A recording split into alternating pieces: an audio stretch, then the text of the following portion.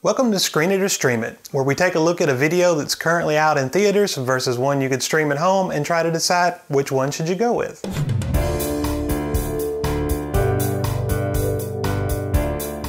In theaters right now is Kong Skull Island. Kong starts off with a team of scientists in 1973 led by Bill Randa, played by John Goodman, discovering a previously unknown island that had been hidden from view until satellite surveillance comes across it.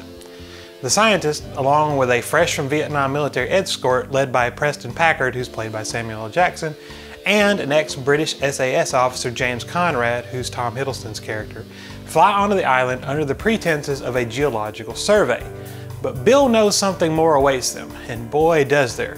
As soon as they land on the island, the team is attacked by all manner of giant and horrible monsters, and they only have 3 days to make it to the opposite side of the island to meet their exit crew. On the way, they discover Hank Marlowe, a World War II pilot that had been shot down on the island nearly 30 years before. Hank, who's played by John C. Reilly, and the rest of the team spend the movie fighting their way across the island to get to their only means of rescue in order to escape from the island. For our streaming comparison this week, I'm going to go with Jurassic Park. Lord Richard Attenborough plays John Hammond, a very rich man who had an unusual idea for an amusement park.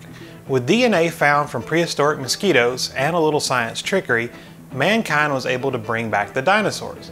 Hammond basically turned a scientific breakthrough of a lifetime into one giant island dinosaur zoo. The story takes place just before the park is set to open. Hammond's grandchildren, played expertly I might add by Joseph Mazzello and Ariana Richards, come to the park along with several scientists, played by Sam Neill, Laura Dern, and Jeff Goldblum, for a sneak preview to satisfy insurance and safety concerns of the investors. As one would expect, everything goes awry with the caged dinos getting loose and wreaking havoc on the island and its human inhabitants. The characters have to survive a run through the park in an attempt to get back to the main station and escape the island. In comparing Kong to Jurassic Park, there are a lot of similarities. Fighting for survival against giant monsters, being trapped on an island with said monsters, a team of people made up from all different walks of life trying to survive and get off the island, and of course the most important one, Samuel L. Jackson being his awesome self in both. But there are some significant things that make them stand apart. For starters, the themes. Jurassic Park shares the thematic soul of Frankenstein. Don't take out God's tools and play with them or bad things are going to happen. And of course they add in their own little extra comment that life finds a way. As for Kong, it seems to be a commentary of the American military being unprepared for guerrilla warfare. Get it? It's good, right? Guerrilla warfare? No. Sorry. The theme of Kong really is a little harder to pin down, but I say there's maybe 2 or 3 different ones. Respect nature because it's bigger and more powerful than us. Sometimes there is no enemy until you go looking for him, which is actually a line said out loud in the movie. And soldiers never get to go home. Not really. In reality, it's probably a blending of all 3. Both movies have good and memorable characters spouting plenty of quotable lines and plenty of time for development of those characters. However, this is where Jurassic Park has an edge. There are fewer main characters vying for time, and therefore they become much better developed and liked by the end. Kong has some really good characters, but there's just so many of them that the time with them gets divided up and you don't really get to know them as well as you would have liked. Both movies also have really good spectacle and top-notch special effects. Jurassic Park is from 1993, and the CGI in that movie is still some of the best I have ever seen. I was kind of worried going into Kong that it would be cheesy CGI, because you know how that can go wrong so quickly, but it really didn't. The effects are just wonderfully done. If amazing action is what you're after, Kong has an edge here. However, the tension that builds between the exciting moments in Jurassic Park makes those violent punctuations much more exciting than the constant barrage of things exploding and giant creatures getting violently smashed. We like violence.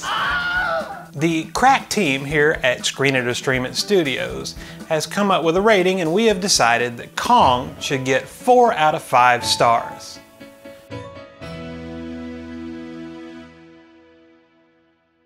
Jurassic Park, however, we give 5 out of 5 stars.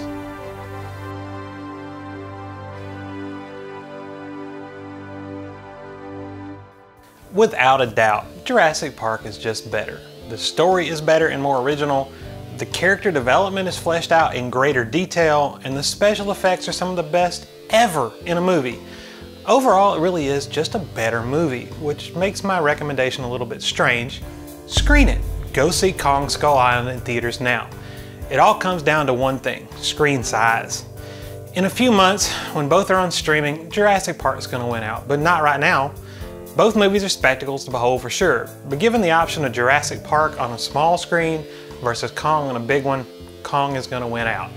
It's a movie that definitely benefits from seeing it in theaters. IMAX would even be better if that's possible in your area, which it is not in ours.